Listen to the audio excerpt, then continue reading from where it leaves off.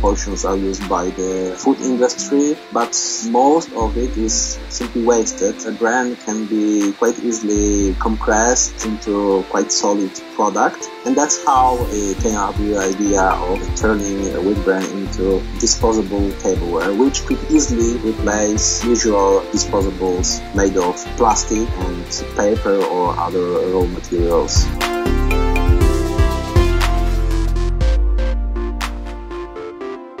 What do they taste like? Actually, it's not so bad.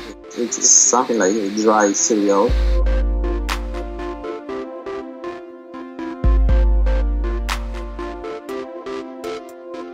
We are running out of natural resources. We need to look after solutions which allow us to transition from plastic or paper disposables into something more sustainable.